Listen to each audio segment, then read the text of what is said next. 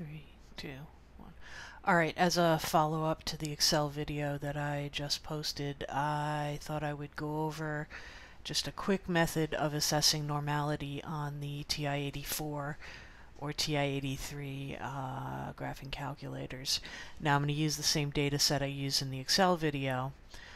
The process here is a little less precise. You're not calculating any numeric values. All you're doing is drawing what's called a normality plot on the calculator, and that is just the scatter plot of the data versus the z-scores.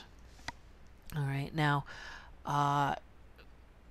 all of this that we calculated on the Excel spreadsheet, we don't need to do that to do just the quick visual on the calculator.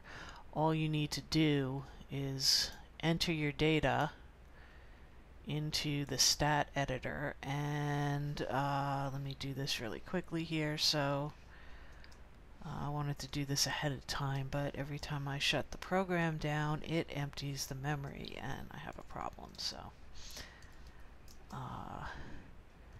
now I've gone over how to enter data into the statistical editor on the calculator before, but basically all I'm doing is typing the values into the editor.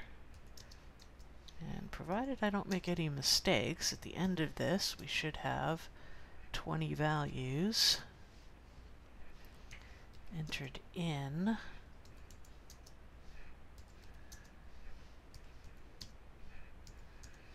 Yes, okay.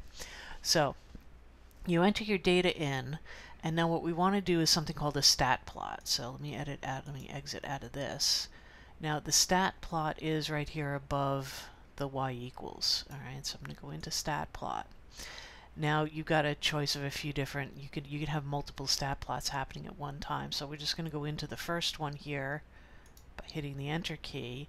I need to turn it on, number 1, so I enter on, arrow down to type. Now to move through the type you have to move to the right. I want the very last one in the list. That one right there is my normality plot. Okay, so it's going to ask me for the list. I put it in L1, so that's the default. The data axis, I want it to be X, and then you have your choice. You can make an open mark, a plus sign, or a little dot. I like to leave the open mark. Alright, so I'm just going to leave everything, everything else is just default here.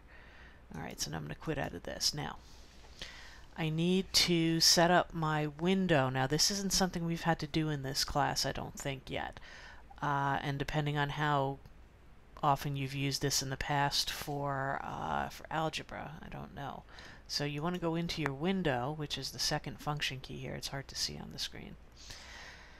And I need to set my xmin and my xmax to satisfy my data. So it's 2-digit data up into the 90s, so I'm going to have it start at 0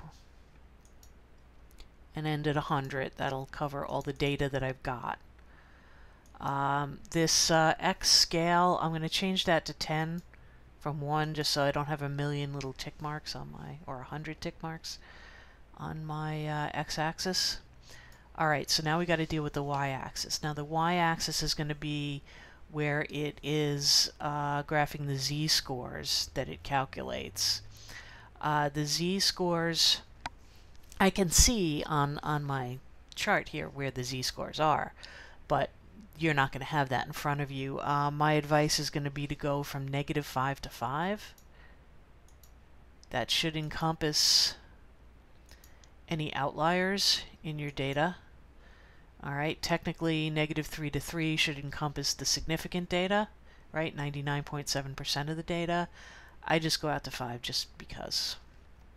Alright, now the last button over here is graph. So if I hit graph, you'll see a plot come up, and that plot, if I move my calculator over, is basically identical to the plot that I had over here.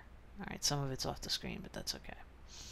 Alright, so you can do a quick kind of down and dirty assessment of normality for a data set by entering it into your stat editor and doing the normal probability plot on the calculator.